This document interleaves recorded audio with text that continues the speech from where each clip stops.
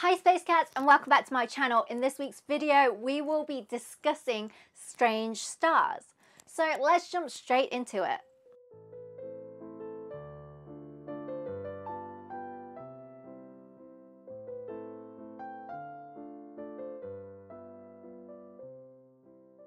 These in turn comprise of neutrons, protons and electrons, particles of no charge, positive charge and negative charge respectively. In the atom, the neutrons and protons live inside of the atomic nucleus, whereas the electrons orbit outside. But protons and neutrons are not fundamental particles.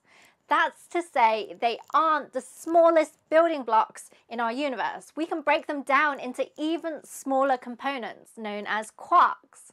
Currently, there are 6 known quarks: the up quark, the down quark, the top quark, the bottom quark, the charm quark, and the strange quark. Baryons, which you may recall I speak of quite regularly on my channel simply as ordinary matter, are actually subatomic particles made up of an odd number of 3 or more quarks. The proton is made up of 2 ups and 1 down quark, and the neutron is made up of 2 downs and an up quark. They are both types of baryons. As you might have guessed, the strange star is made up of strange quarks. Strange quarks can be found in strange matter. When modelling strange stars, scientists found that they could also have a typical stellar mass of 1 to 2 solar masses and a radius of about 10 kilometers. But in order for strange matter to form, you need immensely high pressure environments in order to dissolve the atoms and subatomic atoms into their quark constituencies.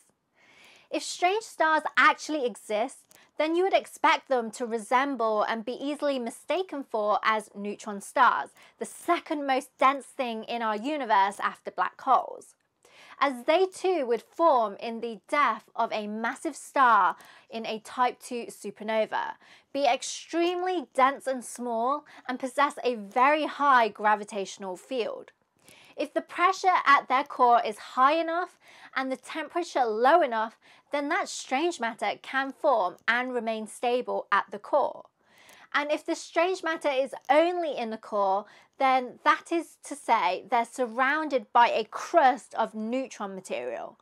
They would be very hard to distinguish from an ordinary neutron star.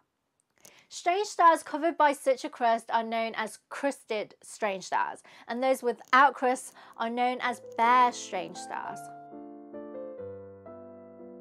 Over the years, several candidate strange stars have been proposed, but how do you distinguish a strange star from a neutron star?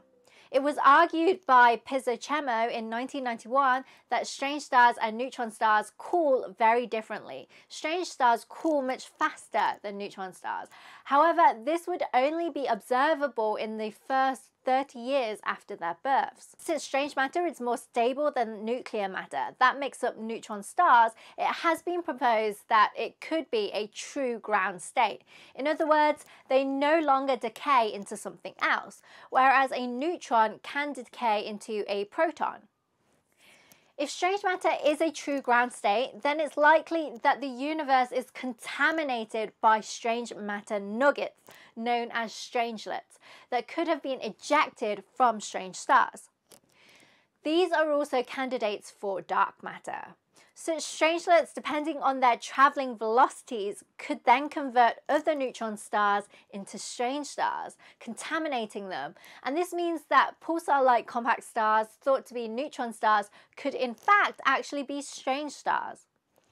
It's generally believed that strange stars are radio pulses, beacons of radio emission that may even be responsible for fast radio bursts. Strange stars should in principle have much faster rotation periods because they have much smaller radii, and this could be identified from the pulsar emission. Lastly, electrons are held to quark matter electrostatically on the surface of a bare strange star. So you might expect to see an electric field and featureless spectra since no ions would be above the quark surface. Overall, there are a few ways that make it possible to observe these strange stars, and although several candidates have been identified, these objects are still hypothetical of yet. It may be that they're hiding in plain sight as neutron stars, as pulsars, or they could even be the elusive dark matter that we're all searching for. Thank you so much for watching this week's video. If you enjoyed it, please don't forget to leave me a like, share, and subscribe.